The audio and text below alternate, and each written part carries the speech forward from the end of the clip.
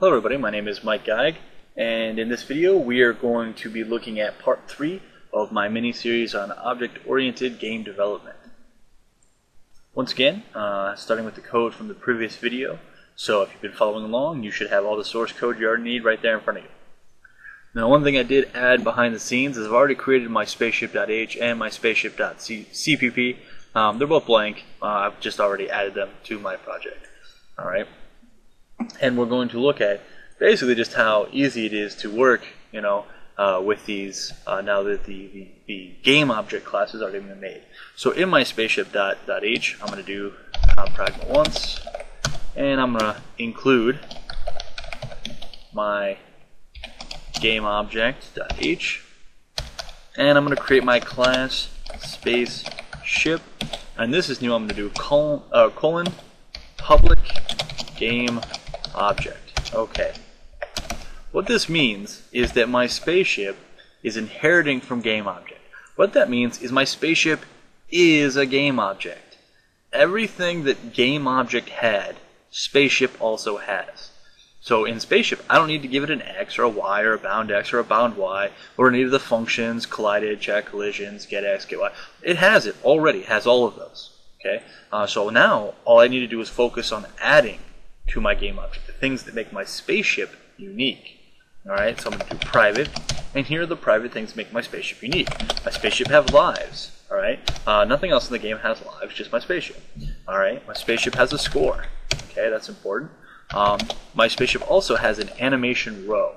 This is unique to how the ship animates. Alright, I probably could have tooled this to be a little bit better, but I'm just using the animation scheme from our simpler game because it worked, and why mess around with it? It worked. It was fine.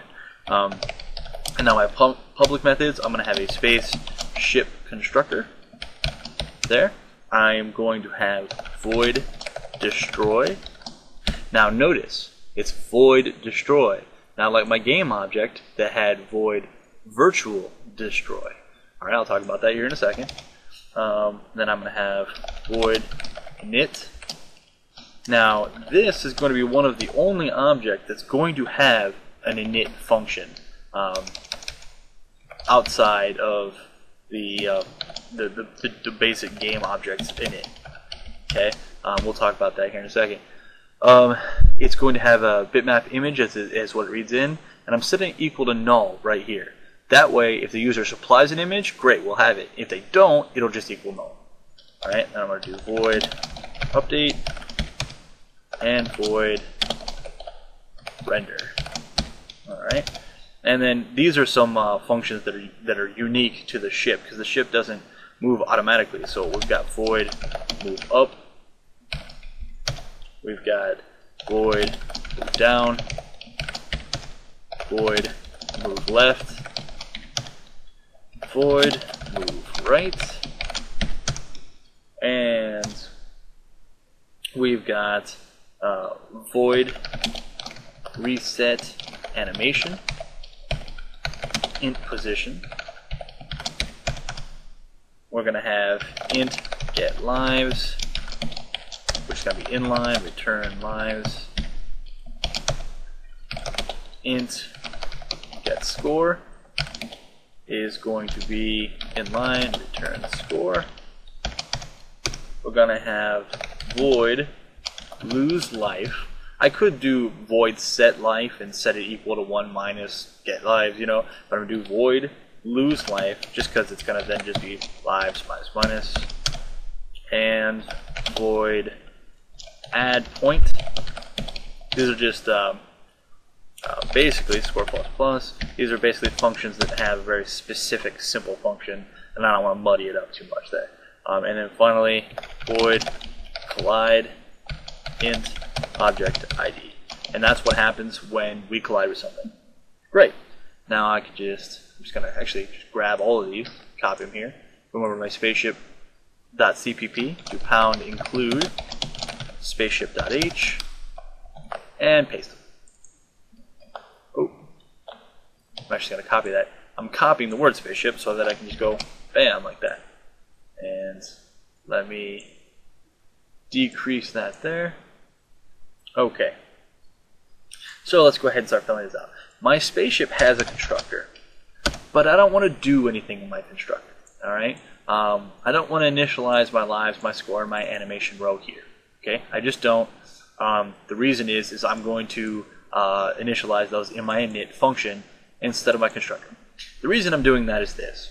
I'm going to create my spaceship. All right. My spaceship is going to be global and it's going to get created almost right away.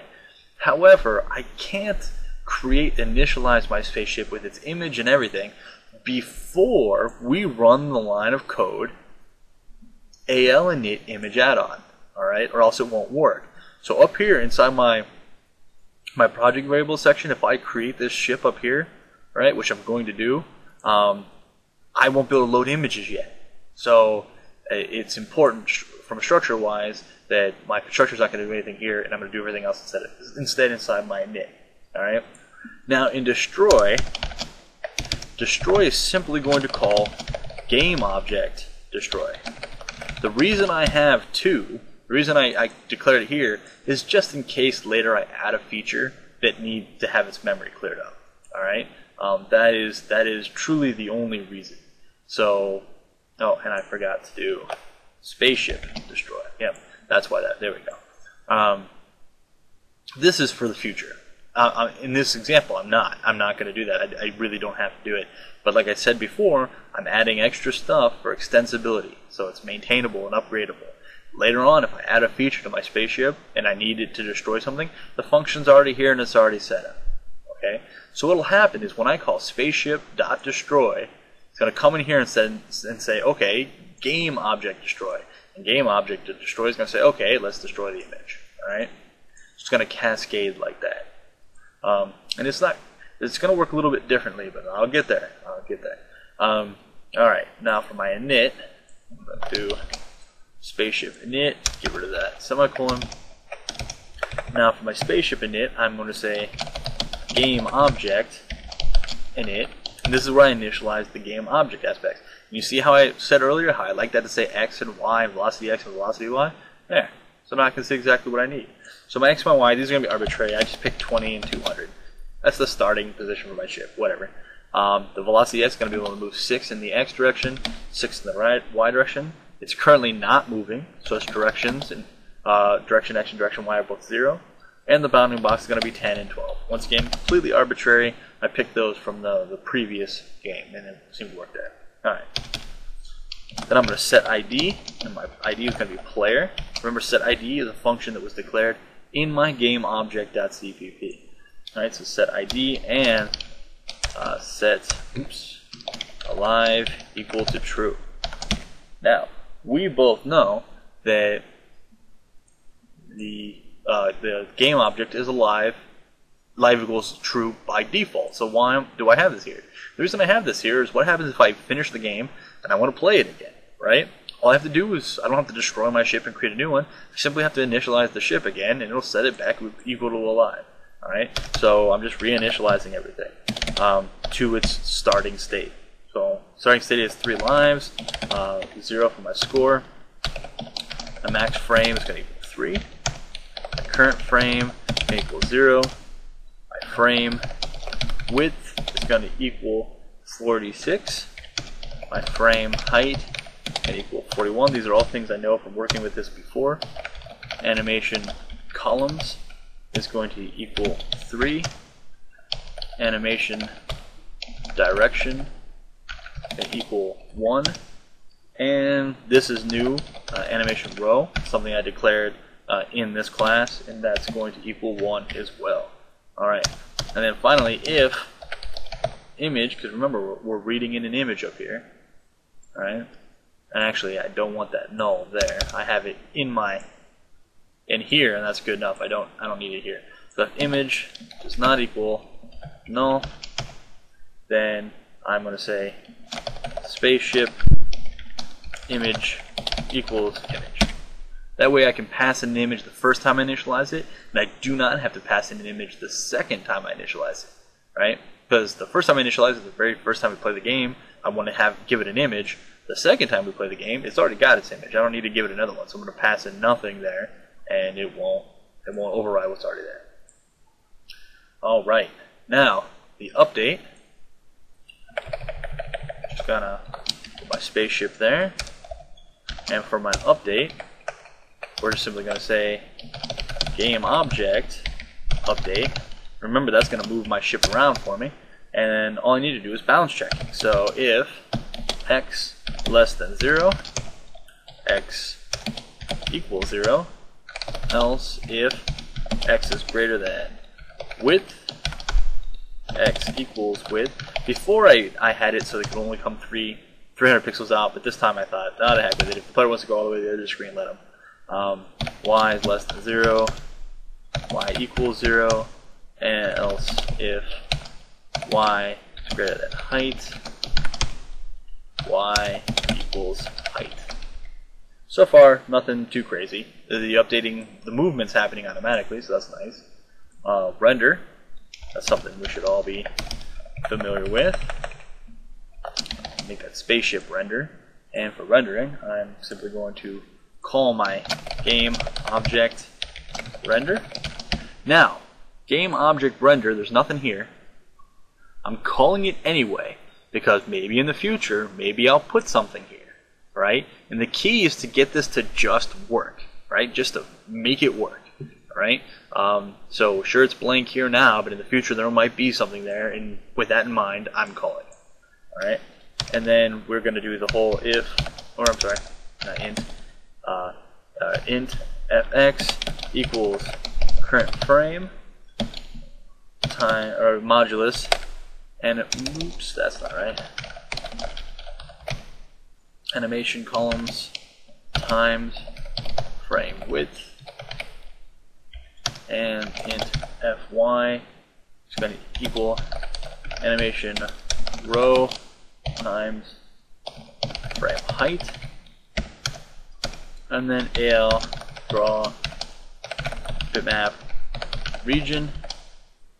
That's not right. That should be an L draw bitmap region, and I'm going to draw image fx, fy, frame width, and frame height,